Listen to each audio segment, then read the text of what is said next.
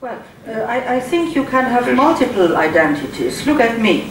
I'm coming from here in this country. I don't know if you know this country very well, but I'm coming from Ash. That's Minnet. I'm a Minnet stuff, as we say here. And then, so that's my first identity. I'm very typical for this. And then the second one, I'm a Luxembourger. So these two go together. They are not in opposition. And I'm a European. And it's like the matryoshka, these small puppets you see, the Russian puppets. One goes in the other. No problem with this. For our neighboring countries, we have created since some years now a new policy, which is not a policy of foreign affairs, but a policy of the neighboring affairs, in order to have with our neighboring countries a relation which is much more narrow than we have with third countries. We called it once everything but institutions. To have a real integration, but not to have it on the political institutions, but for all the rest to have this integration. And I do believe we have to develop that, because we do not know until what point Europe can grow.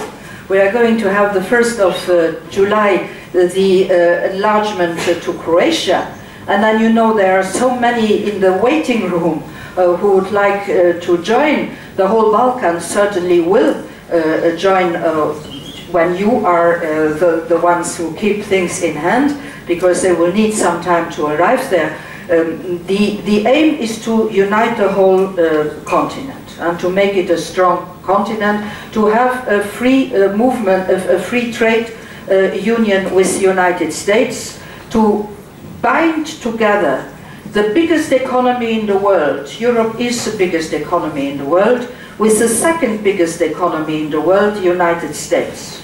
Having those two together, then we do not need to import the mentalities and the values of others, but we might export our mentalities and our values. And I believe that's very important in order to stay what we are. Luxembourgers always say, "Wir willen blijven wat wir sind."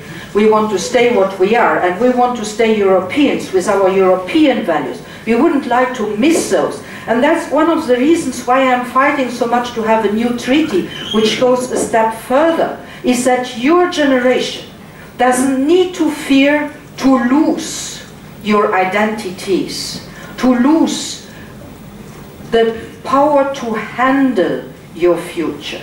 If we don't do that, and if the thing falls in pieces again, then the Europeans are going to be nowhere. And that is why our generation, and that's why I'm thinking about the United States of Europe, that's why our generation has to put this basis, so that your generations can go the step forward you like to go. Thank you very much. Thank you.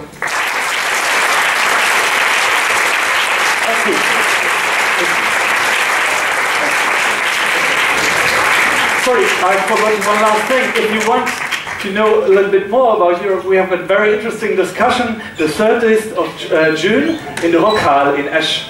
So it will be quite the same from the ideas, but it is all depending on your suggestions. So I hope to see you there again. Thank you.